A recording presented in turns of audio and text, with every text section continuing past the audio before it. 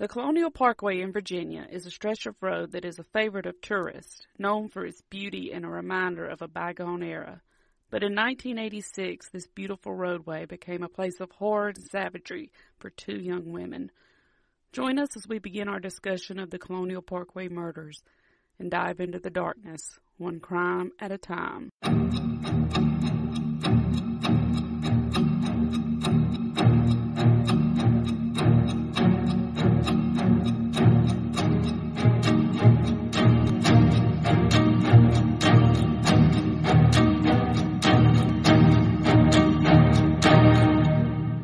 Hello, everyone, and welcome to One Crime at a Time. I'm your host, Shannon. With me, as always, my sister from the same mister, Christina. Hey, everybody. How's it going?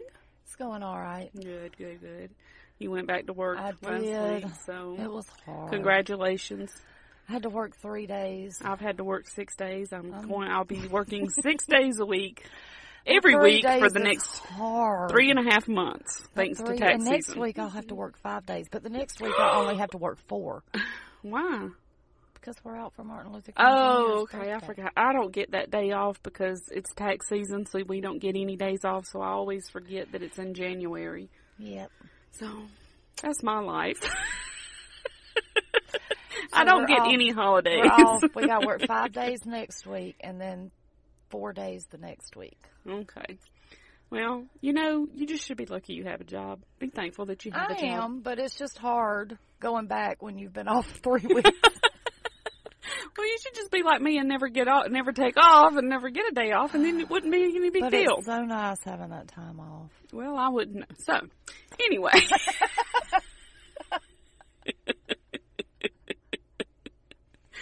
We are going to get into it. Well, you know that we always read our reviews, and we've gotten some more reviews in, but I'm only going to read one per episode. She likes to hold them back. Well, I'm always afraid that we're not going to get any more.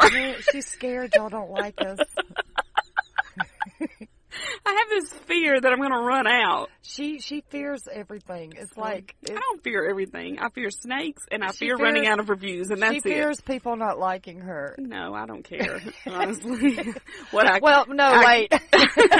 I care about is not having reviews to read for our episodes. Whether they're good or bad. I don't care if you like me or not. That's not the point. We like for you to listen. Yes, we do. So this comes from Finn Fowler. All right, Finn. Finn. I love that name. I love Finn. This is a 5-star review. All right. And he says, great research.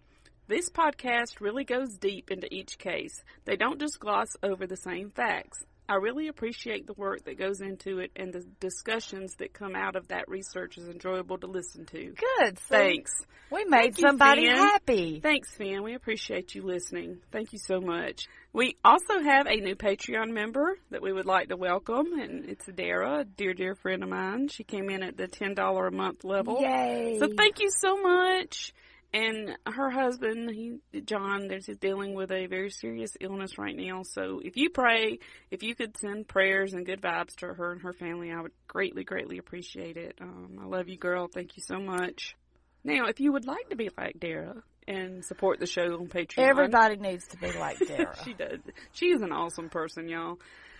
For as little as $1 a month, you can show your support for the show and help us keep the lights on around here. Yes, please. The recorder's recording. We're in the dark, but we're recording. I'm kidding. We're not. Are we? Yeah. Okay. We are recording? Yes, we're recording. Good. We have several levels out there that include access to our exclusive Patreon feed that we post pictures, comments, stuff about the stories that we do on there. We do our monthly mini-sodes. We do one a month. You can get access to that. There's also exclusive merchandise that you can get access to. And you can get access to commercial-free episodes.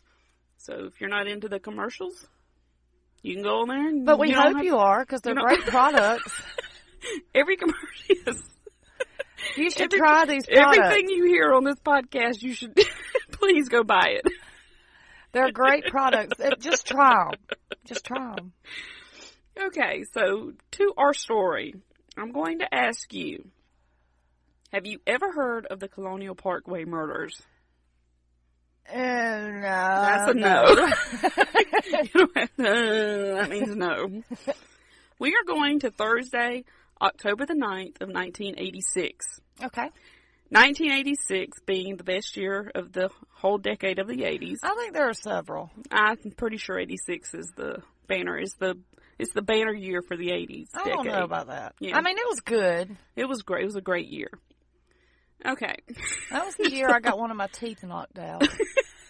Because I was riding on your shoulders in the living room. And I also got stitches in my head right there because I hit my head on the corner of the couch when I fell off your shoulders. Right. That's like I said, great year. Thursday, October the 9th, 1986. Kathleen Marion Thomas, who went by Kathy. Okay. And Rebecca Ann Dowski, who went by Becky. Okay. They were at the College of William and Mary, which is located in Williamsburg, Virginia. Okay. They were with friends Jolene Shira. Jolene. Props, Dolly Parton. You're welcome. Anyway, they were with friends Jolene Shira and Karen Miller in the computer lab in Barrett Hall. The reason they were there is because... Was to get an education, maybe? No. I'm about to tell you why. Okay. Well, I mean, when I go to college, I'm about to tell you specifically why they were in the computer lab. To work on the computers, maybe. Which you got to remember, this is 1986. But we still had computer lab in our school, even in the 80s. And it was the slowest computers ever. And I would tear up some Oregon Trail. That's all there was to do in computer lab. Yeah. That's all we ever did. Play games. That was computer lab at my school. So Becky and Jolene were taking a class together, and they had a computer project that was due the next day. Okay. It was to be the last day of classes before the fall break, and Becky, who was 21, was planning on going home to Poughkeepsie, New York, to stay with her mom during the break. Okay. Now, she also had plans to stop and see her former roommate. She had actually transferred to William and Mary from Dickinson College in Pennsylvania. So she was... Boy, she gets around, don't she? Yeah, she was going... Actually, she had plans to stop in Washington, D.C. and see some friends, and then stop by Dickinson and see her former roommate, and then head home to Poughkeepsie. Okay. The friend she was stopping to see in Dickinson was Sharon Spitali. Okay. Now, Kathy, who was 27 years old and a graduate of the Naval Academy, was dating... Go, girl. Yeah, she's a badass. She and Becky were dating at the time. And they had been introduced that prior spring by Jolene Shira, who happened to be Kathy's ex-girlfriend. They had met... what a twisted web we've weaved. I mean, they had remained friends, and they had this little tight circle. I'm kidding. And they had met when they were shipmates on the LY Shipmates? Did you say shipmates? Shipmates, because they were in the Navy. I swear it sounded like you said shitmates. No. Shipmates. Make sure you pronounce that P. P. I will put emphasis on the P. Anyway, they had met when they were shipmates on the LY Spear while both were in the Navy. This is also where both women had met Karen Miller. Kathy was a member of only the second class at the Naval Academy that graduated women. Oh, cool. Yeah. So I want to take a few minutes and talk about what this kind of meant in a historical perspective. And this is kind of some of the stuff that pisses me off. So I just want to get into it for a few minutes. Now, Kathy was born July 21st, 1959 in Albuquerque, New Mexico. Okay. And her father was stationed there because he was at Los Alamos to study atomic weapons, which, as we know, is where the atomic bomb was created and all that good stuff. Yes. She was the youngest of 4 kids and had 3 older brothers. So she was the only girl and she was the baby. Okay. Now, spoiled. Ooh, buddy, I bet. Now, her father and brother had also graduated from the Naval Academy. And the Thomases were actually the first father, son, and daughter to all graduate from the academy. Okay. Now, President Ford had signed a bill in 1975 that forced all of the military academies to accept women. Oh, yeah. And Kathy entered She was in the second class that entered in 1977. Okay. And her brother tried to talk her out of it because he told her that it was going to be a nightmare. Well, yeah. And it was. Of course. Now, of course, the men, none of the men, of course, were on board with women being accepted into the military academies or into the military in general, for that matter. And they sure didn't want them in the military academies where they would become officers that would be over other men. So they did everything they could to make life miserable for these women. They basically tried to break the women and force them out. And this happened in all of the service academies. But it did. I'm not just singling out the Navy. Men didn't want women in the Navy, and they sure didn't want lesbian women in the Navy. So Kathy kept the fact that she was gay a secret because it was actually at the time, and I don't know, we have some younger listeners, and I doubt they even realized this, that it was actually illegal for her to come out and be in the military. Yeah. She would have been arrested if she was in the military and came out as gay. She would have been arrested and court-martialed. So basically she could have been sent to jail for being who she was. Now, once she graduated in 1981, she owed the Navy a 5-year stint. That's the deal. But now Kathy, her plan had been to make the Navy her career. She wanted to be a career naval officer. And she gained the rank of lieutenant. Okay. And she attended the Surface Warfare Officer School in Newport, Rhode Island. And she completed 6 weeks of training there because it was her desire to become a SWO on a combat vessel. Okay. Which was just, no woman had ever done that. Well, because they didn't allow them. Been... Right, and they were not, I mean, it was possible to do in theory, but in reality, it just wasn't possible for a woman to be stationed on a combat vessel at that time. I mean, I don't want to be bad-mouthing men. I'm not down on men by any means, but at this time, they did everything they possibly could to force these women out of the military and out of the academies, especially. And it could have been only a select few, not necessarily every single one of them. Well, I'm not saying it was 99% of them. I mean, because... Now, like I said, she was serving on the L.Y. Spear. That's where she met Jolene and Karen. Okay. Now, she and Jolene started dating, but, of course, they had to keep it on the down low.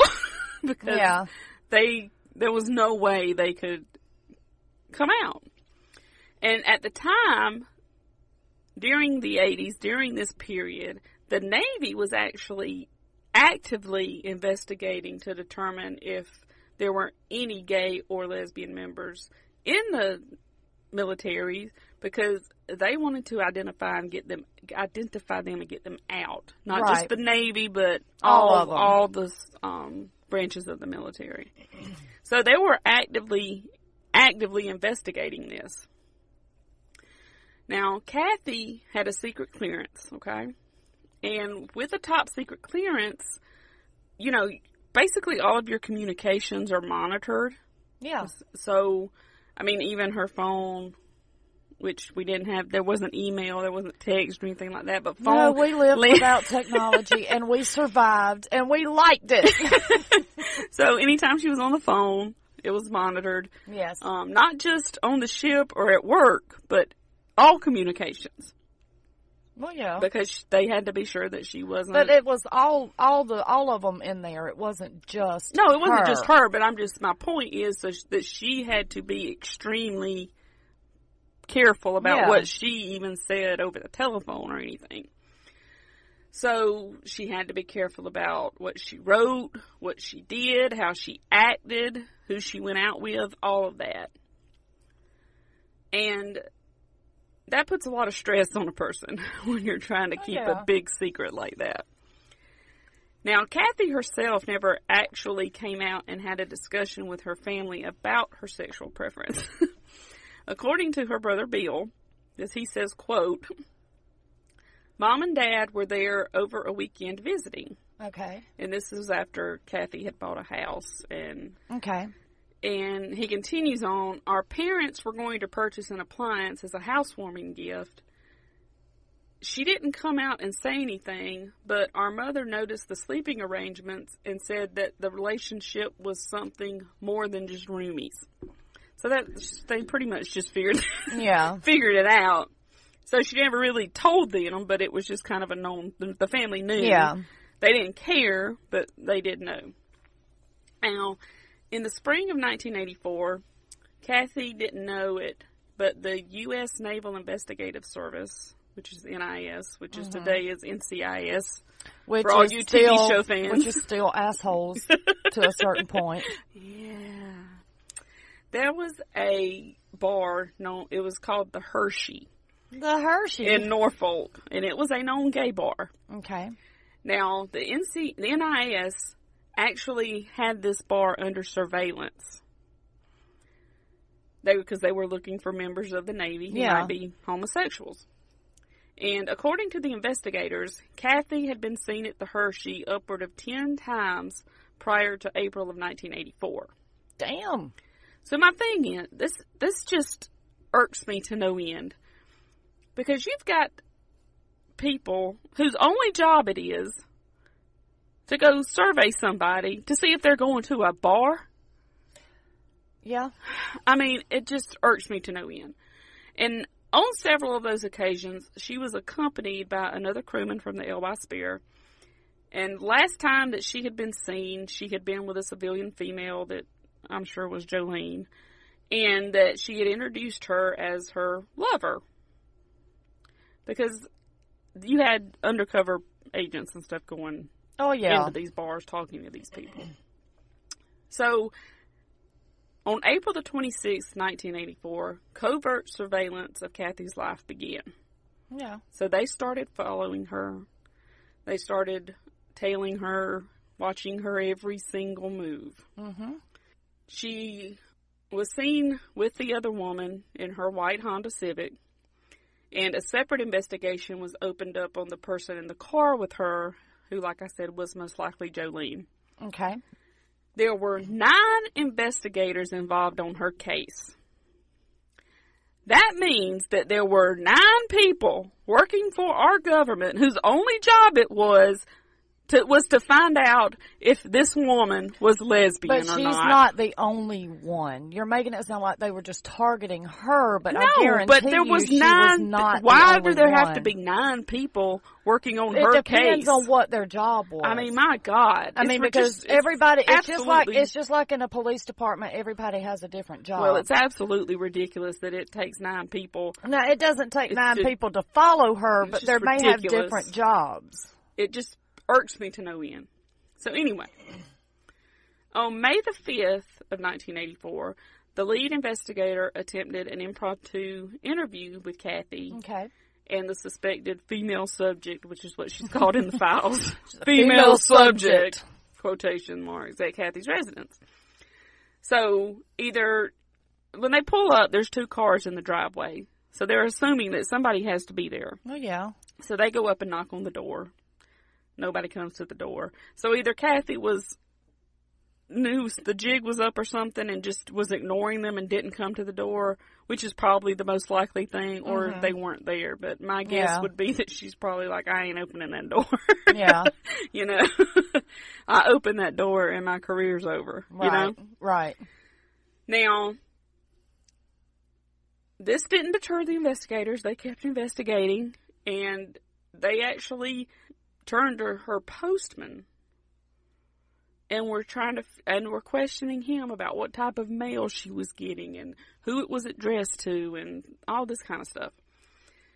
So they were intercepting her mail and looking through it. So on June the 19th of 1984, the investigators, they decided to step up their investigation. So they actually brought her in for a formal inquiry. Okay. She was informed of her rights and declined to give the Navy the rights to search her premises, her house. She can do that. Yeah, because they didn't have any cause to. No. And per regulations, the investigator also informed her captain that she was being accused of homosexual activity, including sodomy. Now, wait, now, stop. first of all... Stop. Yes. Right. First of all... You do know what you have to have in order to commit sodomy, which, right? I mean, there's ways to get around that. But, I mean, most sodomy is... It's first of all, organ, not a toy. And how did they know? Well, how did they know that? Is my question. But anyway, the whole thing's bullshit in my opinion. The entire allegation against Thomas was that she had allegedly been seen going to a gay bar and had told someone there that she was with her lover. And that was the entire basis of this whole investigation. Now, the first thing she was forced to do was sign the Military Suspect Acknowledgement and Waiver of Rights. And it stated that what she was charged with... So they read her rights, but then made her waive her rights. Yes. It stated what she was charged with and her acknowledgement that she had the right to remain silent or make no statement at all. She didn't have to talk to him. So it ended with her right to terminate the interview at any time. They interrogated her for almost 2 hours. Okay. And according to her brother Bill, she relayed the following information. That she had never engaged in homosexual activity. She had never been to the Hershey bar. She had no knowledge of homosexual activity by her roommate or by her fellow shipmate. Which, we all know this is a lie. But... Yeah, I get what... But again, that's in her way of thinking. If I tell them I've done this she stuff... can't tell them... See, that's what I mean. There's no way she can confess. If she confesses to this, she's done. Right, and that's the way people thought back then. Right. And that's what I mean by it being... It's wrong that she should be able to be herself, and I agree on that. But that's just the way it was, unfortunately. So, I mean... Obviously, she had to lie. Yeah. There was no way for her not... They put her in a position to lie. Yeah. To them. It's not like... I really hope, and they didn't really expect this woman who worked so hard, whose ambition was to become a service combat officer in the Navy, to walk in there and confess to something that she knew would get her thrown out of the Navy, discharged with a dishonorable discharge. Being from a Navy family, did they really expect her just to come in there and confess everything? Well, maybe they thought because she was so honorable that she would. Well, they put her in a position where she couldn't be. You know? I mean, they forced her. They forced her in. And that goes back to what I meant about it being a different time. She knew that she could not tell them Which is the sad. Truth. It's just sad. It is, because you should be able to be yourself no matter what. Right. So, she ended the interview by saying that she was a Navy officer and a graduate of the academy and did not have to be interrogated in such a manner. She declined any further questions and terminated the interview. Now, without a confession on her part, they didn't have anything to go on. They didn't have anything but innuendo and speculation. So... they terminated the investigation on August the 3rd. Good. So basically, them calling her in, her putting it into it, pretty much just put an end to it. Yeah. Now, Kathy and Jolene, they ended up breaking up not long after that, which I'm sure was from all the stress of this whole crap going on. And I could see where Jolene's coming from. Yeah. Look, I can't do this. Well, it may have been Kathy that says, I can't do this anymore. It may have been, but I could see Jolene I think it was just a mutual thing because they did remain really close friends. But I'm just saying, I can see her, look, I can't go through this anymore. Yeah. Is all I'm saying. I just think that I think everything took a toll on Kathy. All the pressure, all the lies, all the looking over your shoulder, everything. Yeah. So after 5 years, she made the decision to get out of the military. to get out of the Navy. And she ended up resigning her Navy commission in May of 1986. But she did retain a commitment to the Navy Reserves. Okay. She then took a job at Brokers Security Incorporated in Virginia Beach, where she worked as a stockbroker. And this is where she was working in October of 1986. All right. Now, Becky Dowski, and we'll talk about her for a few minutes. She was born in the state of New York on July 21st of 1965. Okay. She was the youngest of 5 children, and the family was pretty much the center of her life. She adored her older siblings and her nieces. She was also very athletic, and she excelled at a wide range of sports, basketball, especially softball. And when she was in high school, the family actually moved to Paris because her father took a job there, and it was while they were in Paris. Not Paris, France, Paris, Texas, or Paris, Tennessee. Excuse me, I'm sorry. To Paris, France. Okay, thank you. Just to clarify. Well, I just wanted to be Somebody sure. in Texas was going, man, she lived here? Okay, so. Hey, I mean, I had to clarify. Good question. Good question. It was Paris, France. Okay. I did not think to clarify. Okay. But thank you for asking the question. You're welcome. So while they were in Paris, her father announced that he was leaving her mother. Wow. So gonna leave her mother in France and move on. Now, I got you over it. But he ain't kidding about leaving his family. He moves them to a foreign country. No. I'm just kidding. I'm kidding. He stayed in Paris working, and her mom actually moved back to Poughkeepsie, and Becky came back to live with her mom in New York. Okay. Now, in the autumn of 1983, Becky had enrolled at Dickinson College in Carlisle, Pennsylvania. Pennsylvania. I don't know why I said it. That's just how it came out. I don't know why I said it like that. Now, there she was a star on the school softball team and was named MVP and Mid-Atlantic All-Conference team member. Okay.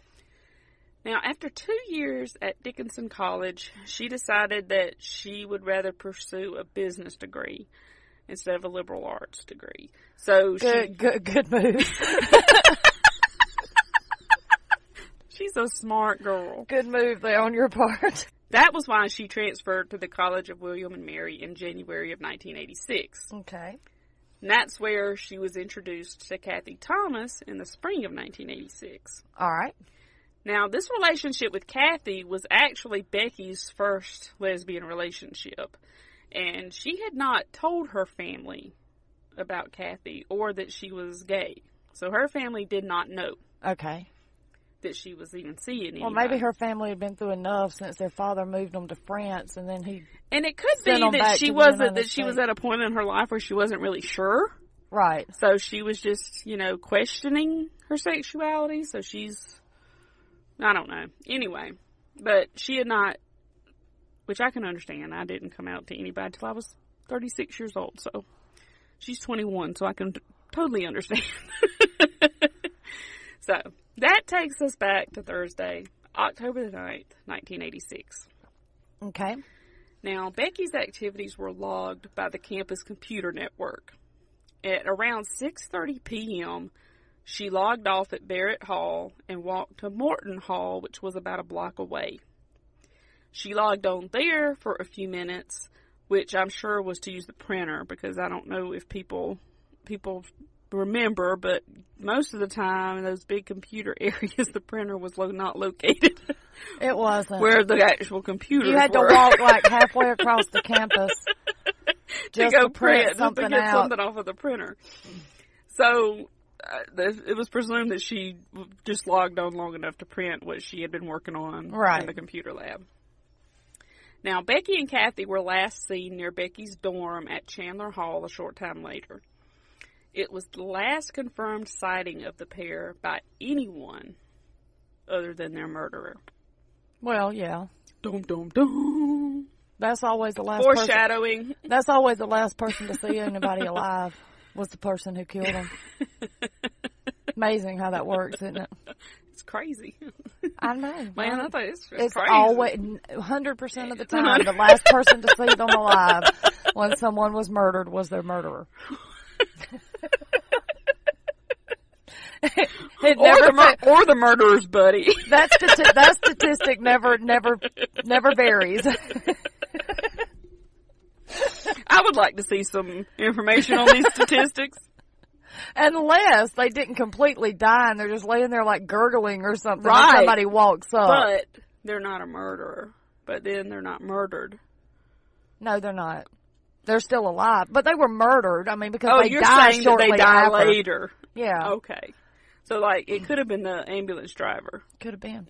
See, I told you, your But statistics are flawed. Okay, I will 99% of the time, when someone is murdered, Your the last statistics are person to see flawed. them alive is their murderer.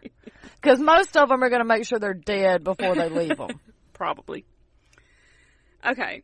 Now, Becky's car, it was loaded down with all of her stuff because she was planning on going out of town I'm the getting my next day. shit and getting out of here. Because, she was planning on leaving the next morning after class. So, the women left the campus in Kathy's 1980 white Honda Civic 1300 DX Oh, my God. two-door hatchback. Oh, my God. Or what me and my friends refer to as a Ziggy car. Let me tell you why. No, please don't. We had an English teacher in my school God. who looked like Ziggy, and he drove a Honda Civic 1300 DX two-door hatchback, and we called it the Ziggy car. Okay. So, they left campus in Kathy's Ziggy car. It is believed that the women may have gone to probably get something to eat. Okay. And there have been reports that have not been confirmed or verified by the police that they were seen. They haven't been confirmed yet, and this was back. The police haven't come out 30-something years publicly ago? and said this is fact. Oh, okay. That they were seen at a restaurant called the Yorktown Pub. Yorktown Pub. Now, Let's go there. The Is York, it still open? I have no clue. Now, the Yorktown Pub is a local bar and restaurant and was only 1,250 yards from the start of the Colonial Parkway. I bet they've got some good food I there. bet I'm they- hungry. I haven't had anything to eat yet. You just ate like a whole lot of chips. I ate and like 7 queso chips dip. and dip. I In like my- 7 chips. at my house a few minutes ago. 7 chips. That's not a whole lot. I think you had more than 7. I had, no, because they were little crumbs. So if you put it all together, it's only 7 chips. Okay.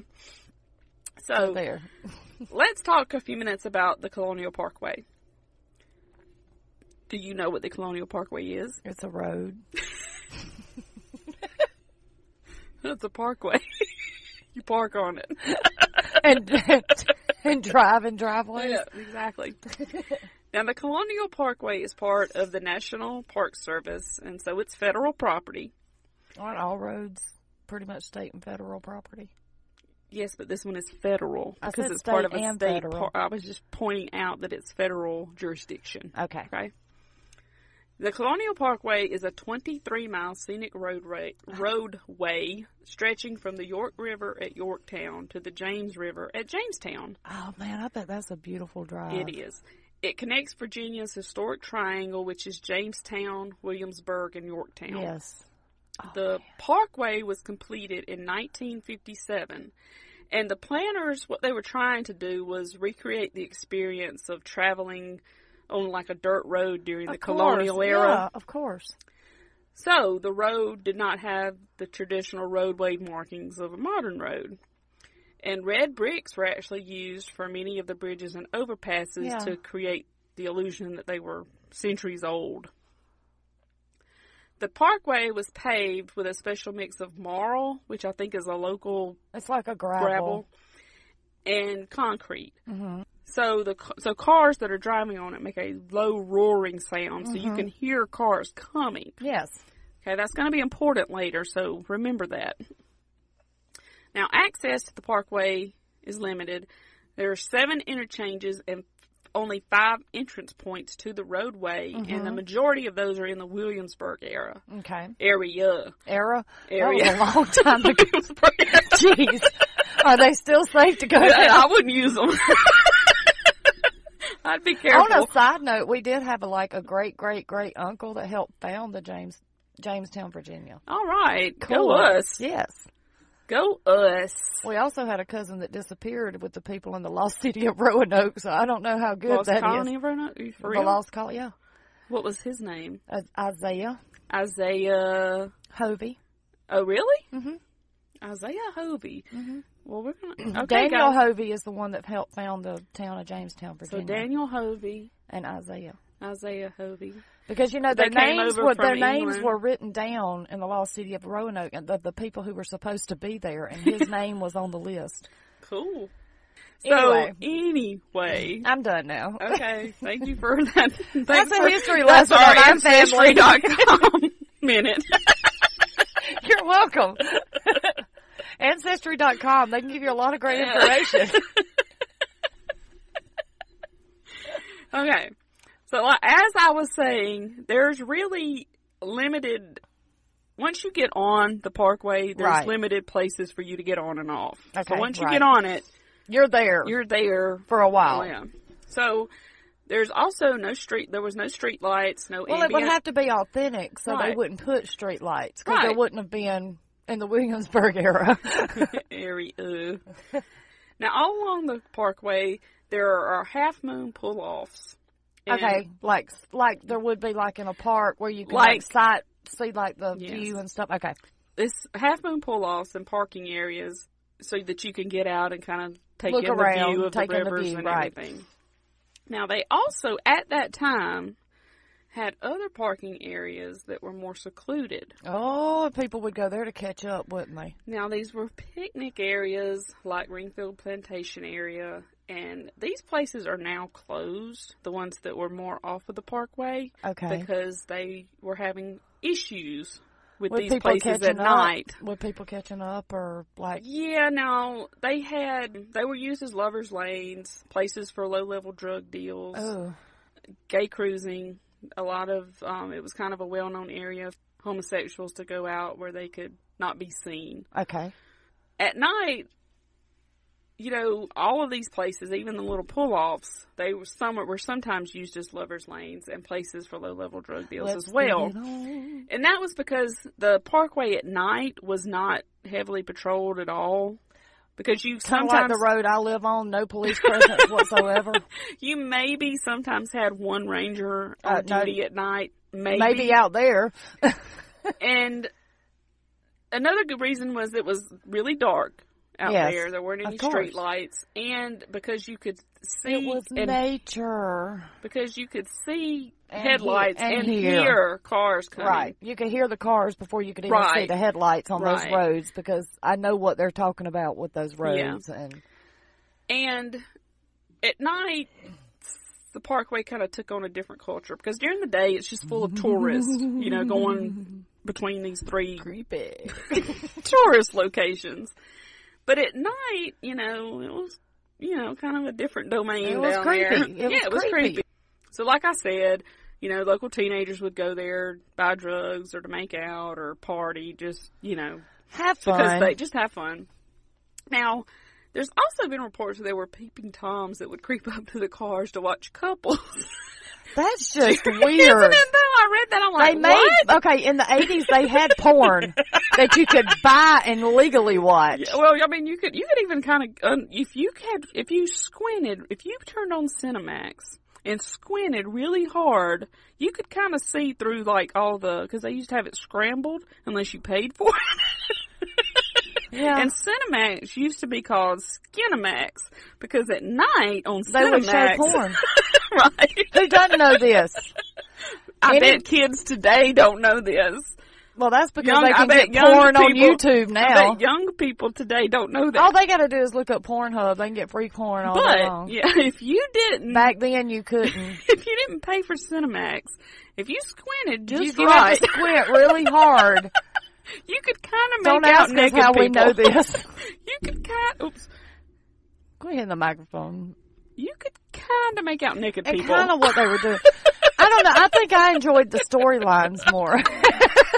I just squinted for the story. I wasn't paying attention for to the naked storylines. Whatever. You're so stupid. So, because of all the stuff going on out there at night, most of the locals avoided that stretch of road during the night. I ain't going out there. Honey, we need to go back. Oh, we're going to go another way. Well, that's an hour out of the way. I don't care. We ain't going out there. We're not going that way. Now, there are two government installations along the Colonial Parkway. The first was the Cheatham Annex, which was a U.S. Navy base situated along the York River. Okay. The other was Camp Perry, which was a 9,000-acre facility. It was created in 1942 for training purposes. Yes. And Camp Perry was known as the CIA's training facility, or what most civilians know it as, the farm. Yes. That's the Colonial Parkway. Yes. So the next day, Friday, October the 10th, Kathy Thomas did not show up for work. Uh-oh. And she didn't call the office, which she had flexible hours, so she could kind of make her own hours where she worked. But usually, even if she, on her days off, she would call and let somebody know that she wasn't coming into the office. Okay. Now, keep in mind that this happened over Columbus Day weekend. So, I mean, they called her home. She didn't answer. And, you know, since it was a long weekend and she was known to take off, she usually took off on Fridays a lot. She was known to, like, really love long weekends. So there wasn't a lot of concern because they figured that she had just taken off for the weekend since Monday was going to be a holiday. Okay. Now, when Becky didn't show up for class, Jolene Shira went looking for her and found her car parked where it had been the night before. Karen Miller was also concerned because Karen actually worked with Kathy at the brokerage firm. Okay. And Kathy's no-show combined with Becky's car being on campus, it kind of made Karen and Jolene nervous, but they didn't feel the need to really alert anyone because they just figured, I guess. I'm having a feeling that was the wrong decision. Something in the back of my mind. Something in the back of your mind is telling me. Now, 2 more days passed, and the disappearance of the 2 women went unreported. And some of this was due to the fact that Becky's plans were not really very specific because she had told her mom, you know, I'm going to go stop by Washington, I'm going to stop by Dickinson, and then I'll be home. So she didn't really have tell her family, you know, I've got a concrete plan to be here, here, here, and here at this specific time. Right.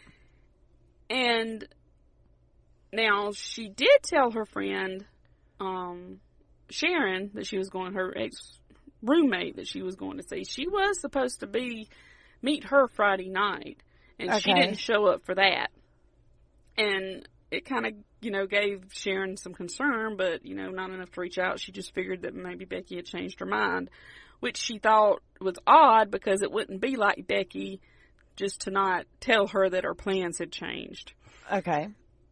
And, you know, Kathy, you know, she had a tight circle of friends, but none of them really seemed to notice that she wasn't available because this was before you had constant contact with everybody 24/7. Yeah, you either had to go to their house or get them on a house phone, or they could be run to the store or something like that. You either called or a pager. Yeah, I miss pagers. Pagers were awesome. Did they have pagers in? I'm sure they had pagers. Yes, they had pagers in the 80s. But that wasn't. I don't think it was like till the early 90s that everybody was like, "We gotta have a pager." But I'm sure she, being like a stockbroker, I'm sure she had a pager. I don't think she did. I said maybe she had a pager. But maybe. But I mean, you called if you needed to talk to somebody, you called them at home or you called them at work, and that was the only place. Or you went to their house or their place of work, and that was pretty much that was it. That's the only way you could get up with somebody. If you broke down, you had to walk 10 miles. Watch the movie National Lampoon's Vacation. That will explain the 80s and how we had to live. No. That's an awesome movie. So, the evening of Sunday, October 12th, Okay. Of 1986, which I will just say was Kirk Cameron's 16th birthday. Oh, my God.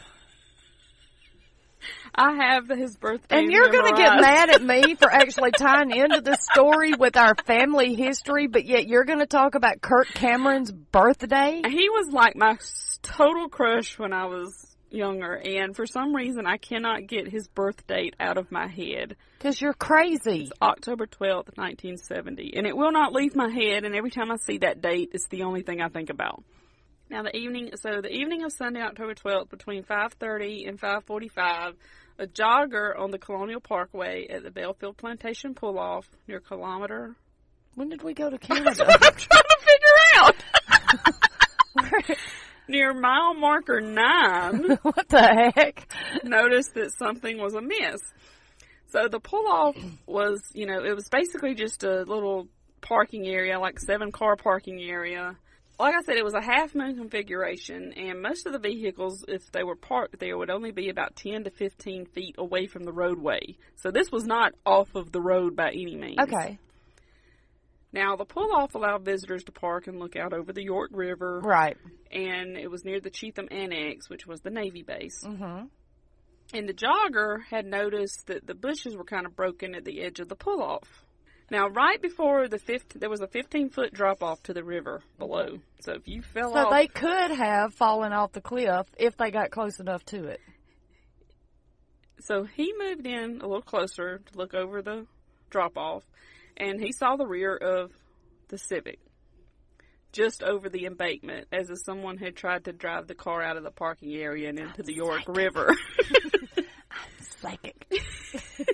So, of course, he contacts the park rangers.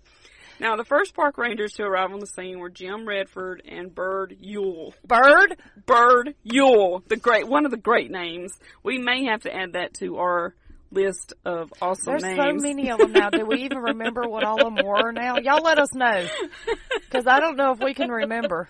I remember Bird Ewell. Now, to them, it kind of looked like it must have been an auto accident. Well, yeah. Like somebody they rolled off the cliff. Now, the vehicle was actually perpendicular to the parkway, so it kind of looked like if it had have been an auto accident, somebody would have been... off the curb and... No, they would have had to have been sitting crossways in the road and then just hit the gas and just went straight toward the river. Unless they were dodging a rabbit and turned their wheel and went down. Yeah, I guess so. That could happen. Or they were dodging Bigfoot. That's what it was. Hey, I probably... Or the flying elk up there. I hear the elk up there can fly. You heard wrong. I don't know who told you that. I saw a picture. I saw it on YouTube. I saw it on Facebook. I did. No, I'm kidding. So the only thing that had actually kept the car from going into the river was that it got hung up on like the thick bush and brambles. This is why you should not clean up the underbrush out of everywhere, because it will keep you from going into the river. Right. May kill you, but it'll keep you from going into the river. Right. The Rangers crawled out toward the Honda, and so the Rangers then noticed that there were no bodies in the front two seats. Okay. One body was in the back seat, and one was in the far back of the hatchback. Okay. One of the Rangers, and we're not sure who, shattered the back window of the hatchback. Well, yeah. And I'm sure that was to see if the they were alive, or if they could help. Yeah. I mean, he wasn't trying to hurt them. Well, no, of course not. When they shattered that glass, the whole car was smelled of diesel fuel. Okay? Those cars didn't use diesel fuel. No, they did not. Now, they noticed that this was clearly not an auto accident. They noticed that the young women's throats had been cut, and so they climbed into the car enough to check both women to see if they had a pulse or anything, and of course they did not. They were both cold to the touch and had been dead for some time. Okay. Now, the Rangers still were really unsure what they were dealing with, so they contacted emergency services. My guess would be you're dealing with two murdered people. I would think so. But, they still called EMS. Well, yeah, they have to. They also called the FBI. since it's government property. Right, that's right, because it's federal property. Right. Now, by the time that the FBI arrived, additional park rangers had converged at the turnoff. They just wanted to see what was going on. It was Herman Hardy, Clyde Herman Hardy? Herman Hardy, Clyde Yee. Oh, wow. And Ken Johnson. Wow. And the Rangers and the emergency services team, they had to cut a path alongside the car to try to get down to the victims, to get into the car to see if they could get them out, to see if there was any chance of saving their life. I don't think so. Which I don't think so either, because if those Rangers... The Rangers had already noticed that their throats were cut, they were cold, and had noticed that they had been... Yeah, they were, because... They've been dead a while. Special Agents John Mabry and J.C. Cross, they were the first FBI agents on scene. Okay. And they go down, to the car, and they were trying to decide if it was best to leave the car where it was and try to investigate it, or to pull the car back up to the pull-off. Are you going to put a rope on every time you want to go down there and look for evidence? Well, the thing is, it had already been... Everybody and their brother had already been in the car. I get that, but that's a totally different scenario as other times, because they were down there, they had this car that they thought was a motor vehicle accident, and they were trying to help these people. Right. So that's a completely different scenario as you see 3 dead bodies laying there and 20 people are just walking around it. Well, I understand that. So they made the decision to pull the car up. Right. So they could get to it easier. So... the 2 FBI agents, they began to check to see who the victims were. They found 2 purses under the seats. One had the wallet in it, which was Becky Dowski's, and it had her, they were able to identify her because it had her William and Mary student ID card in there. Okay. The other purse had the wallet out, as if the driver had taken it out for some reason. And that one had the driver's license for Kathy Thomas. The FBI also noticed that both girls' wallets had money in them. Okay. So robbery, they didn't feel was a motive. I wouldn't think it would be. And, of course, the stench of diesel fuel was on just clung to the whole interior of the car. I'm wondering if they thought if they pushed the car down in there with the diesel fuel in it that somehow it would explode. Well, we're going to go over that in a minute. There were tire prints that were a short distance up the turnoff on the grass that kind of seemed to match the tire prints of the Honda. So they were like, well, had the car been over there before it had been pushed over the side of the turnoff? Now, near where the car had gone over, there were a number of burned matches. So the FBI assumed that somebody had doused the car with diesel fuel and tried to ignite it. Okay.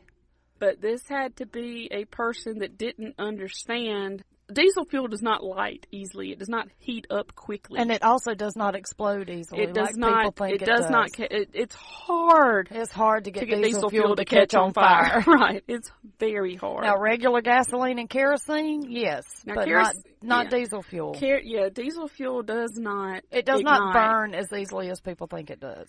Now, it looked like I said, there were a lot of matches. So it looked like somebody had just stood there doing matches trying to get the car to catch on fire. And I guess when they couldn't get it to catch on fire, they just went ahead and pushed it over the... So for all of you people that are planning on burning something down with diesel fuel... Don't use diesel fuel. Don't use diesel fuel. It won't work. I'm joking. Don't do that. Don't. It's not a good idea. Don't do it. They also noticed that the driver's seat was actually further back than it should have been for Kathy or Becky to be driving that car. So it's very possible that he could have moved the car around to push it off into the ravine, and that was what was sitting in the grass further up. And when he killed him, he didn't know what to do. Maybe he was just going to leave the car sitting there, and then said, no, I can't. So he backed it up, pushed it down the ravine, and then tried to set it on fire. Right. So the medical examiner shows up, and they take pictures, they process the crime scene, and they get the bodies out of the car. Kathy was removed from the rear hatch, and Becky was removed through the driver's door. Inside the car, they found some blood, but not nearly enough to make them think that the murders happened in the car, because there would have been a lot of blood if their throats had been cut in the car. They also found other things in the car. On the front passenger floor was a flyer for the Holy Alamo Christian Church and a Carly Simon cassette tape for her album Torch. The keys to the Honda were found on the driver's side floor.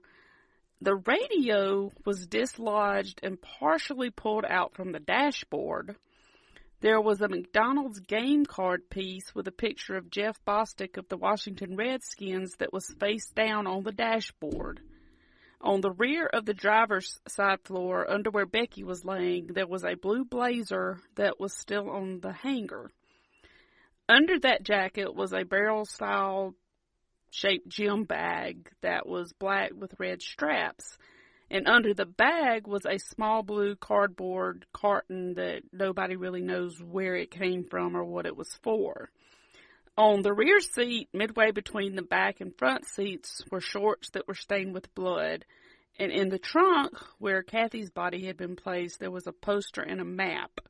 Now, when they examined the bodies, they found that both women's necks had been cut from left to right, which would indicate that the killer was right-handed if he had cut their necks from behind. They both had ligature marks on their necks and wrists. Kathy actually had some strands of hair in her hand that were presumably from the killer. Kathy Thomas had a deep 1-inch knife wound in her lower left thumb, and it was actually in the little area between the thumb and your pointer finger. How do you get a 1-inch knife wound in your thumb? But I guess it between the thumb. In that little area between. I know, right? I hope she was dead when that happened. I'm assuming that's probably from her fighting, I would think so, but God bless her. Becky Dowski had cuts on her left thigh. Now, both women also had undigested meat in their stomachs. Okay. That was an indication they had eaten a hamburger or something similar prior to their death. At least no more than an hour before, because it would have started sometime digesting. Before their death, yeah. And the time of death was really impossible to establish, and all the medical examiner could confirm was that they had been dead for at least 24 hours before the examination. Right, because the reason he can't determine that is a lot of people say, well, they determine it with rigor mortis, but they lost a lot of blood, and your body stiffens the more blood it loses. So you cannot determine when there's a lot of blood loss. Yeah. Now, tangled up just under Kathy's hair in the back, under her hair, just above her left ear, was a small piece of plastic rope or line. Okay. The piece was just over 1 inch in length and had been somehow cut off during a struggle with the killer or after he or she had killed her. Now, how that was cut was they were trying to figure out how exactly that could have happened, except that maybe it had been removed when the rope was cut from their necks. Yeah. Because it was as if because the killer didn't leave the rope or the bindings or anything behind. They took all of that with them. So I'm assuming that little small piece under her hair, when they were cutting it off, it just got missed. Yeah. I would think by the killer. But it's just strange to me because I would think that the rope would have had to have been around her neck when her throat was cut. Yeah. In order for both ends of that line to be cut. Does that make sense? Because if somebody was just cutting the rope off of her neck, they would just cut it, and one cut would bring it off. But this was a 1 inch piece, so it had to have been cut on both sides. Unless it was something that was just shed off the rope. Yeah, I guess it may have sheds. It could have been. Now, there were ligature marks deep and visible around the necks on both women. And both women showed signs of bruising, like they had been not beat, but just manhandled. Right, okay. Had been handled pretty roughly. On Thomas's right buttock, butt cheek, there was a weird, eerie hand-shaped bruise. Neither woman showed any signs of being raped or anything like that. Rape tests and swabs were administered anyway, though, just as a matter of protocol. Their throats had been cut severely, and in fact, Kathy Thomas had suffered a subtotal decapitation, with the blade almost severing her head from her body. Yeah. The slash on Becky was deep as well, but not nearly as deep as the one on Kathy. And I don't know if that's because more anger was directed at Kathy, or if it's because she was struggling she was more. fighting back more. Mm-hmm. It could be either one. It could. Now, the death certificates for both women listed respiratory arrest due to ligature strangulation as the cause of death. So, in other words, cutting their throat had been really unnecessary for them to, because they were already dead. Now, you say that, but what confuses me about this, because that's what is on the death certificates. However, in interviews that Kathy Thomas's brother Bill Thomas has given, he says that the FBI told him that their hearts were still beating when their throats were cut. And it could very well be. Because... And that was the cause of death. But that's not what the cause of death is on the death certificates. No, because I'm going to tell you, when you lose lack of oxygen, your heart can still beat. Right. For actually a couple, 2 or 3 minutes. Yeah, People but that don't wouldn't be the realize cause of death, though. It would just be that your throat was cut after you were... it's just a discrepancy. So I'm not sure... I mean, you got to go with what's on the death certificate, right? Yes, you have to. I don't mean this to sound harsh, but how they died, knowing that their throat was cut and they were strangled, does which one of them on the death certificate really matter? No, I mean, yes, it does, because when you're investigating a murder, But what I'm saying is either one of them would be a murder.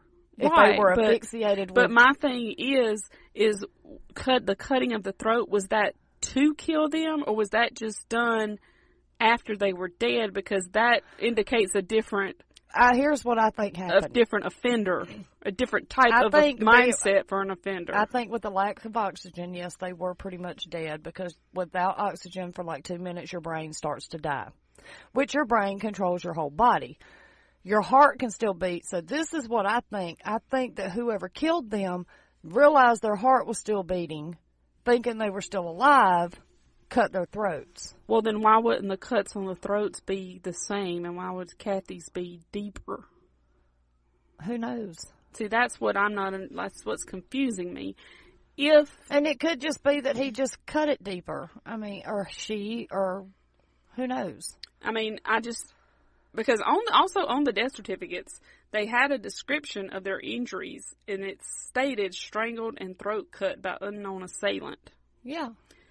So I think it's important to call the actual cause of death. If they were strangled and then their throats were cut, that means a whole different thing than if their throats were cut to kill them. But let me try to explain this in an easier way.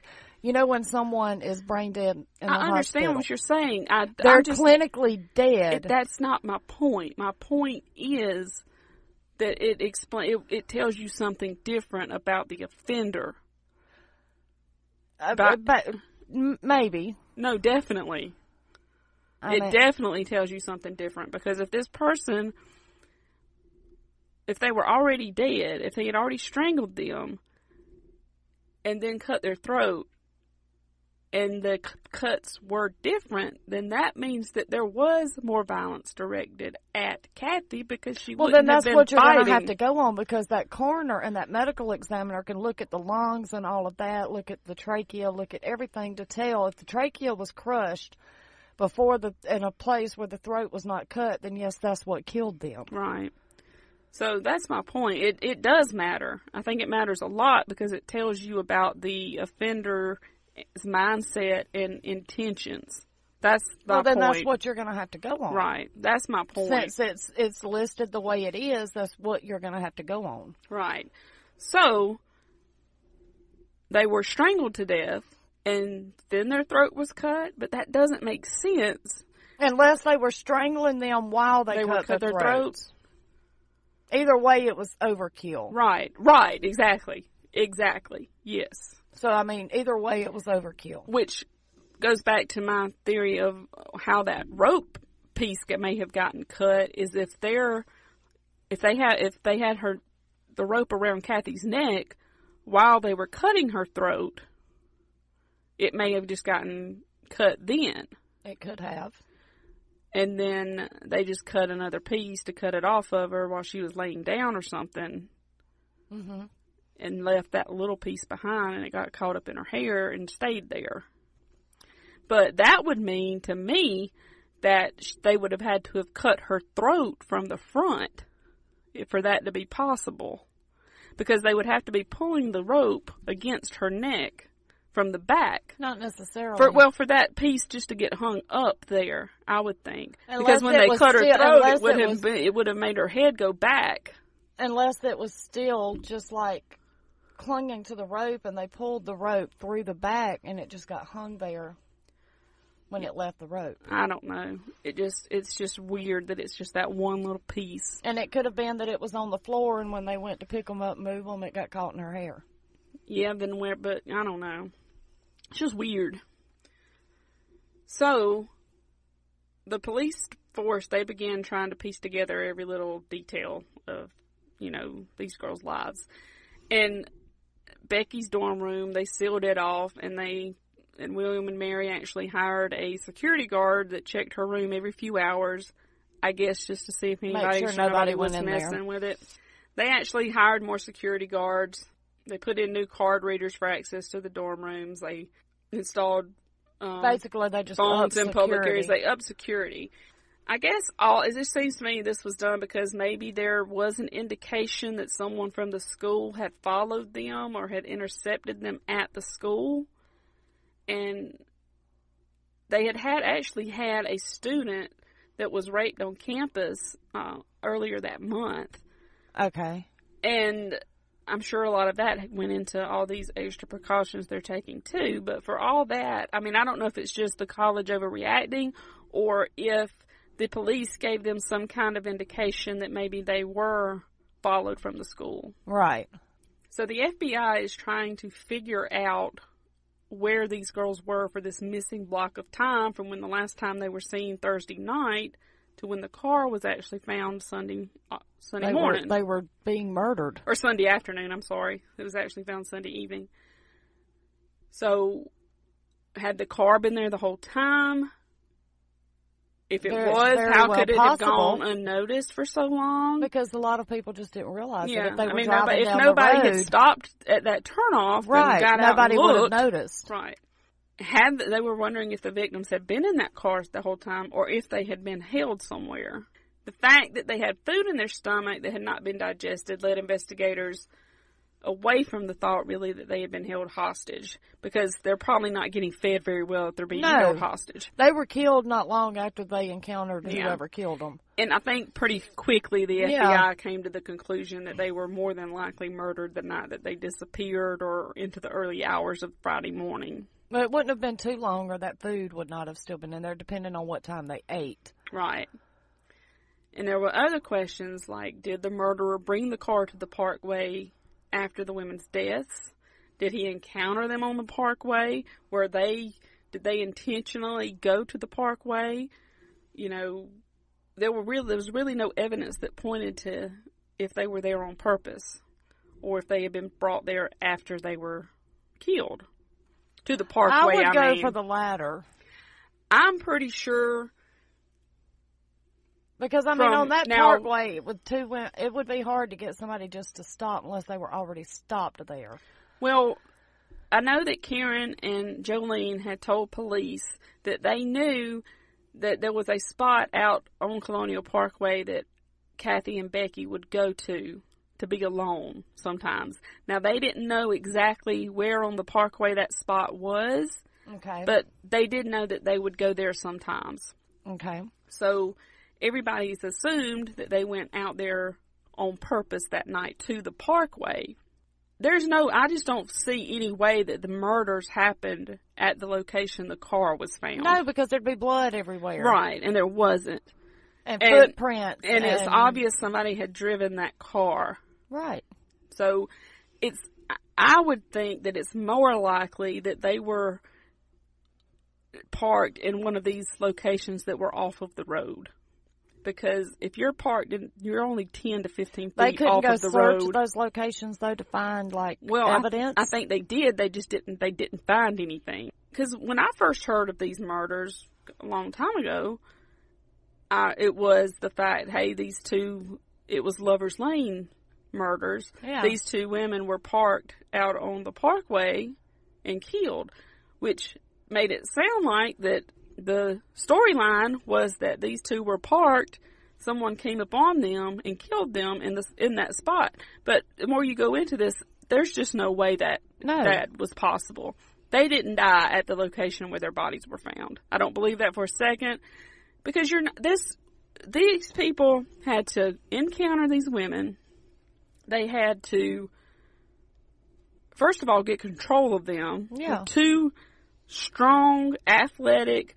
I mean, Kathy Thomas had been trained in martial arts. Yeah. So they had to somehow get control of these women, get them tied up, cut their throats, put them in the car, push their car try to catch their car on fire, push their car over the edge. That takes a lot of time. Yeah. And you're not going to do that. You're not going to attempt to do all of that 10 to 15 feet from the roadway. No. You're just not. So I believe that it's more likely that they did go out to the parkway that night to be alone. May have even got some food and took it out there to eat. I don't know. But that they did go out there, but it was probably they were parked on one of these locations that were off of the parkway, like one of the picnic areas. Yeah. And that's either that, or they may have been. Now, I will say that Bill Thomas, Kathy's brother, he said that very soon into this investigation, when it first happened, that their family was told by the FBI that they thought that it was very possible that Kathy and Becky had been encountered by an authority figure or someone pretending to be an authority figure. And I'm pretty sure the reason they thought that was the fact that Kathy's wallet was out, like she was maybe getting her driver's license. Unless she had gotten her wallet out to pay for some drive-through. Right, could be. I don't know. Or, because I don't always put my wallet back when I get drive-through, not right then. Yeah. Anyway. But that, to me, would also make sense as to how someone would be able to get them under control, because for a little while, you're going to be thinking that you're going to be complying because you think that it's like a police officer or a ranger or somebody like that. Now, there's going to come a point where you realize that that's not true, but it may be too late by then. Yeah. Because I'm sure the only way they would, if they had to have had a gun, first of all, to get them under control. I don't think there's any other way that two athletic, young, one trained in martial arts. Well, it depends on the person that killed them. Because if they had training also... But if it was one person, they had to have a gun. I don't think it was one person. If it was, they had a gun. I don't know if it was or not. We'll get into theories later. But even if it's two people, it's possible they may have had to have a gun to get these two women tied up. Again, it depends on what they're trained in. Right. And, it all depends. Right. Now, they did do some searches along the roadway looking for the gun. I mean, not the gun, I'm sorry, the knife. They didn't find it. They did contact the Navy at Cheatham Annex to see if there had been anything weird going on, check their logs to see if anything odd had been going on at the Navy base during the time of the murders, or when they thought the murders had occurred, and there was really nothing suspicious on that. But, I mean, if it had been somebody from the naval base, it would just be somebody going in and coming out. I mean, I don't... Yeah, that wouldn't really going be and leaving, suspicious. probably wouldn't be suspicious. Without really having any other leads to turn to, the FBI agents kind of turned their attention to the fact that Kathy and Becky were lesbians, and then turned to their little tight circle of friends. Okay. And they really zeroed in on Jolene Shira, Karen Miller, and Deb Hill. Now, Deb Hill was actually another of Kathy's friends that she had met while serving in the Navy. Okay. And they were, I guess, they knew that Jolene and Kathy were exes. Right, okay. Now, they did know that Jolene is the one that introduced Kathy and Becky, but they still thought that maybe there was a possibility that there was some jealousy there.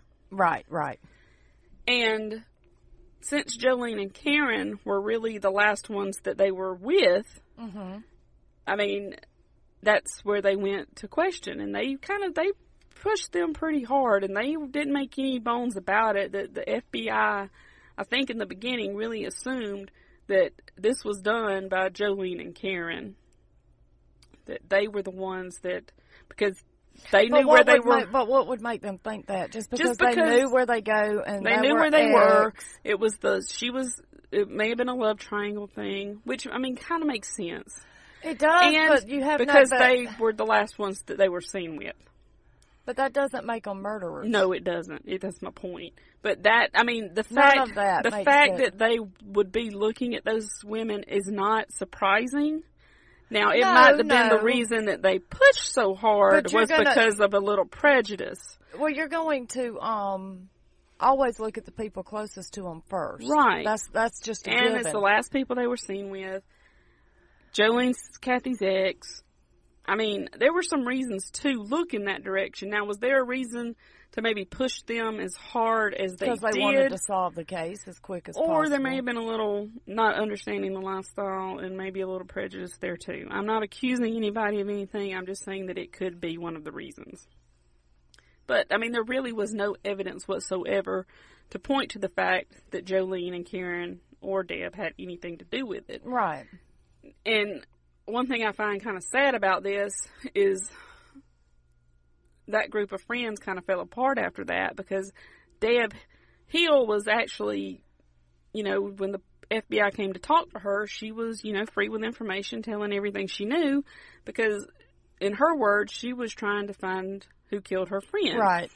Now, Karen and Jolene, because they were being questioned so hard, they kind of went into protective mode and kind of blamed Deb for talking to the FBI, thinking that maybe she was turning on them. That friendship broke up because Deb was talking to the FBI. Now, I don't know what difference it would have made and why Karen and Jolene got so upset about Deb Hill talking to the FBI. That doesn't make sense. That's the only thing I find a little suspicious. And that part I don't understand, because unless they think that Deb thinks that they were involved. I don't think so. That's the only reason they would get upset, though, is what I'm saying. But I think she's just trying to help any way she can. Right, I think so, too. And, I mean, I've never been in that situation where I've been accused by the FBI of killing some of my best friends. So it may just be that, they were just really nervous about anybody talking to the FBI about them and what they may tell them that the FBI might construe to be Well, my point suspicious. is if you didn't do anything wrong, you have nothing to be nervous about. So, anyway, that's so that group of friends just pretty much fell apart after these murders happened, and the FBI questioning Jolene and Karen was a big reason for that. And the fact that Kathy Thomas was kind of the glue that held them all together anyway. Right. Because she was kind of the centerpiece, She was the one that really brought them all together. Right. Now, when the FBI didn't find any evidence from Kathy's friends, they start zeroing in on Becky's acquaintances and anybody that may have had a possible motive. Now, Becky had a boyfriend named Farouk M. Butt. I don't mean to laugh, but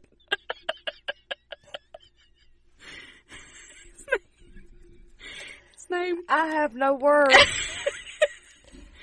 Now, they thought that him being a Muslim and coming from a culture from the United Arab Emirates that was really intolerant of homosexuality, and the fact that Becky had broken up with him when she met Kathy. So he had been jilted not only for another lover, but a woman. So they thought, well, maybe he was really pissed about that, and maybe he had something to do with it. So they scrutinized him, but he had an alibi that he was in Washington, D.C. the weekend of the murders. Now, Washington, D.C. is only 2 hours away. I was fixing to say, that really doesn't make... I mean, I don't know how... He could have driven back and forth. It's only a couple of hours. Maybe there was something else. That's what I meant. Maybe there's something else besides just him being in Washington, D.C. Well, there's probably people that he was with that corroborated his alibi, would be my guess. And they would if he was there. Right, that's my point. But he could have still driven after the murders 2 hours. After everyone was asleep. So they still don't have any clear motive in this case. The wallets were found with money, so it's not robbery. They didn't really find anything that led them to the jealousy theory. Okay.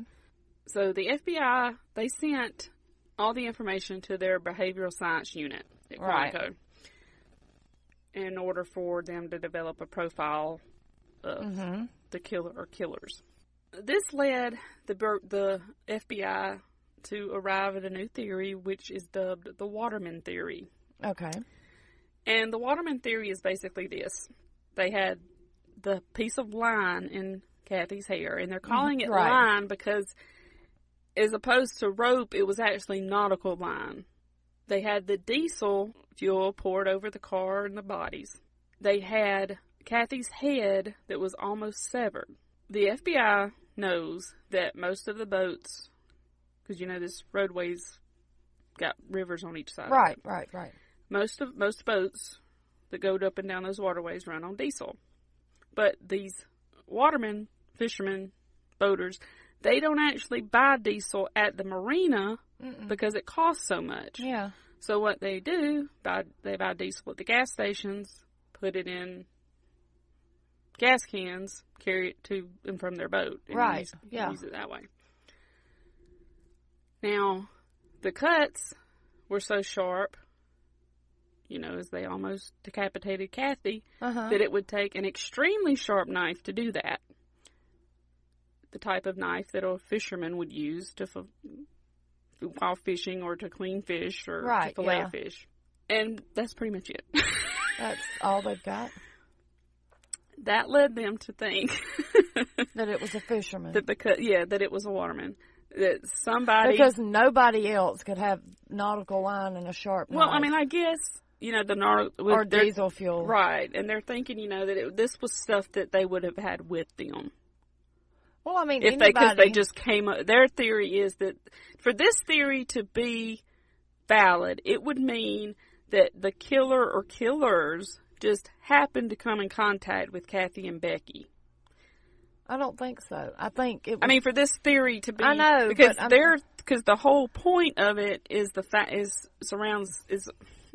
whole point of the theory is the fact that they would have had this stuff on them. Well, anybody could have had that stuff on them, though. Well, I'm just saying that... I mean, I don't carry around nautical line but some people do. Diesel fuel. Well, some people do. I don't know why, but they do. Who? Crazy people. Name one person you know right now that carries around nautical line. Well, I mean, anybody could have had a boat. Fuel. Anybody could have had a boat that run off diesel fuel. That's what they're saying. That it may have been somebody that had a boat. That's the Waterman theory. But it could have still been anybody else that just happened to have some nautical line. I mean, there are a lot of things that run off diesel is my point. Okay, not just but boats. I mean, this is what their theory is. This is the one type of person that they think would have all three of these things for a reason. That's the theory, basically. when they got the information back when they got the profile back, basically, they said that two men, it was clearly two men, that one guy didn't take charge of these girls. One would be dominant over the other. They would be macho. And that they were probably watermen. And they would have a typical macho vehicle, which I guess means like a truck, I guess. What? And the thinking at the time was that the killer did not come prepared to commit the crime. That this was just stuff, like I said, that they would have had with them. And or it could have been somebody that was out to kill them on purpose, that when they just bought this stuff just because. So they're just saying that these were all tools that they had with them, and they were tools of convenience. But my question is, first of all, wouldn't a waterman know that you can't really ignite diesel fuel? Yes, they would.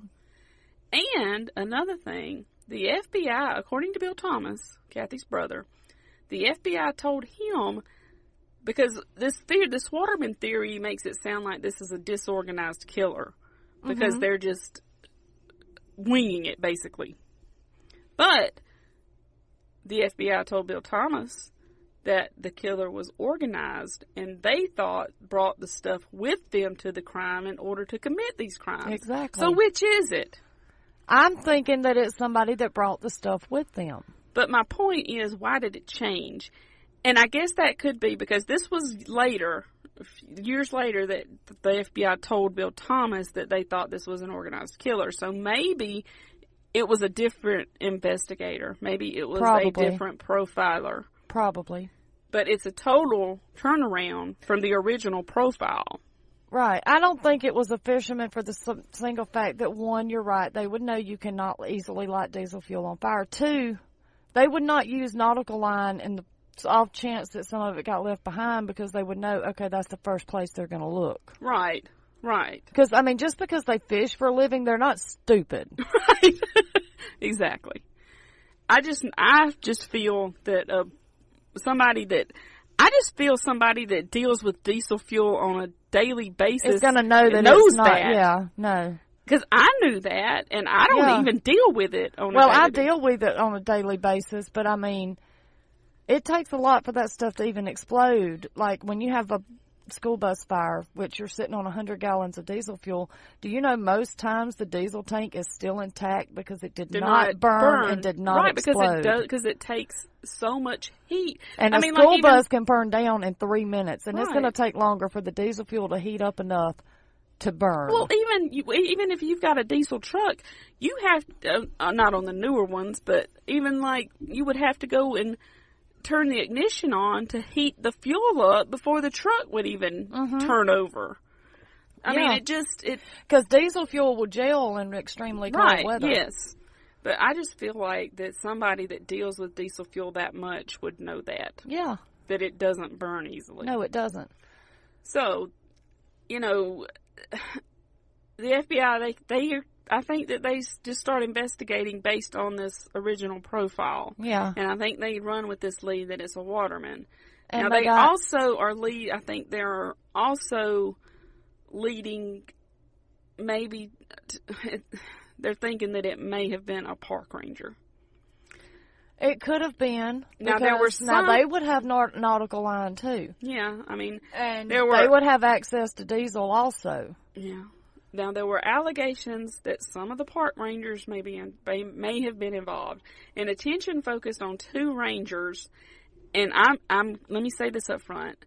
There's people that don't want to name names in this case. But let me say this. I'm going to name these names for the simple fact that they have already been named and made public in a book that was published, which is one of the sources that I used for this case study. So I'm going to name them simply for the fact that they've already been named and made public. Right. I'm not accusing anyone of anything. No, when we name names, we are not accusing. No, I'm not accusing anyone of anything. Unless we're talking about somebody like Ed Gein. That we know is guilty. Yeah, that we know are guilty. Yeah, I'm just naming these names, going over these names because they have been made public. So it's not new news.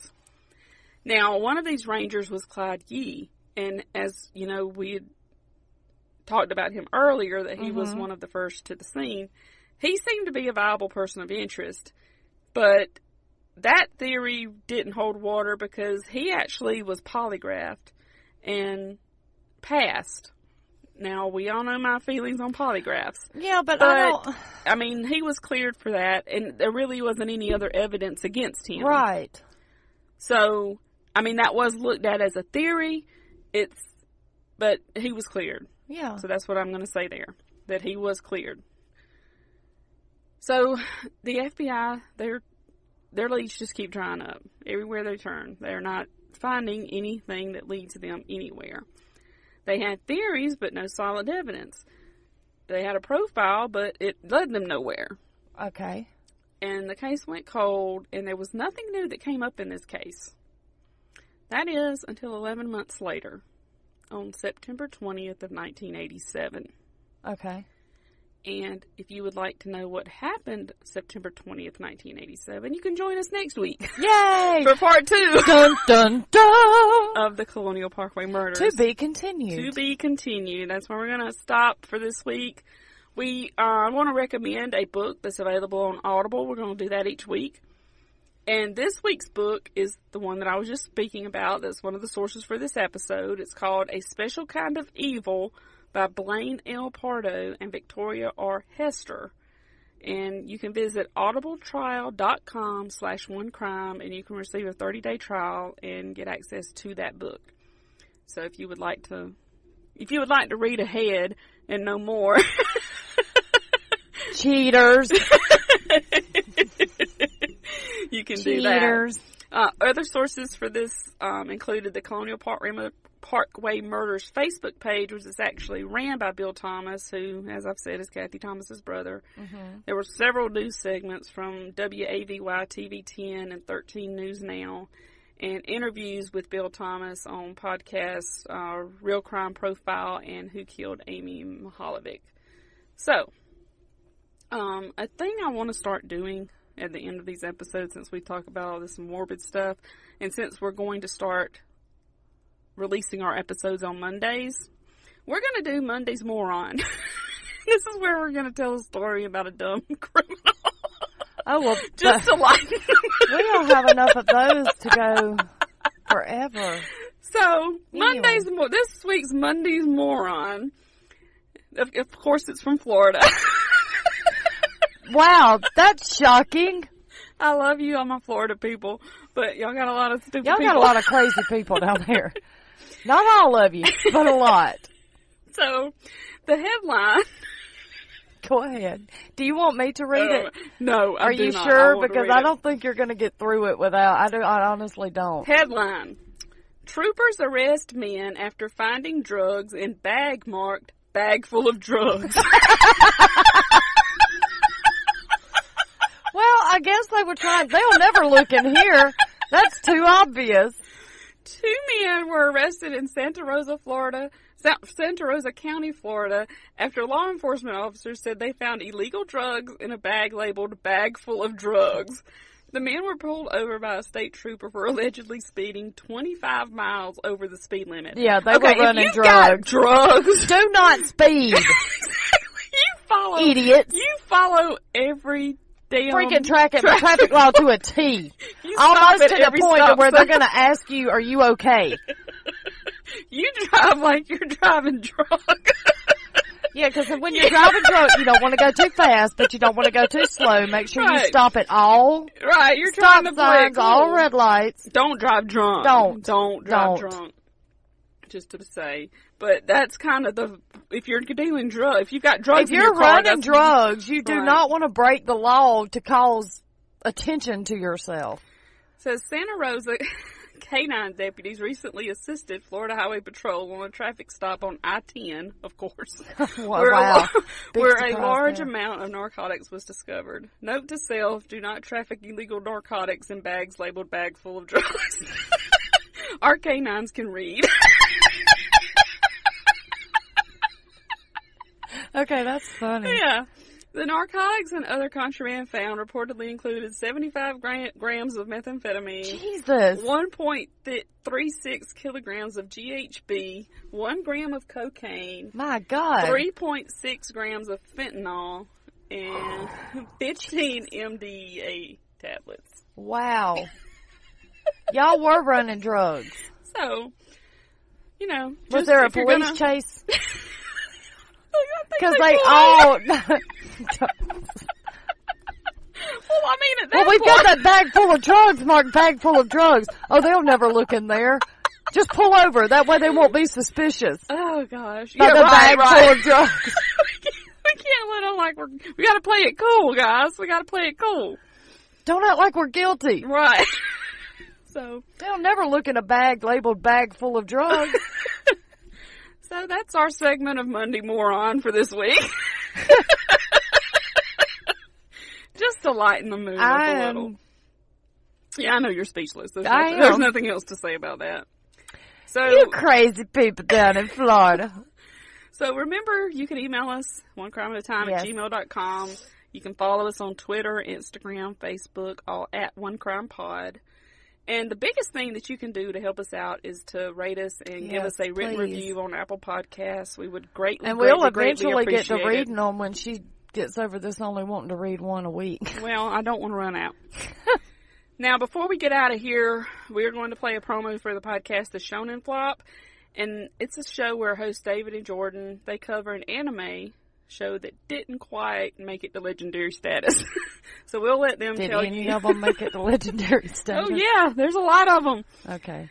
I know because my child watches it like crazy. So, yeah, there's a lot of them.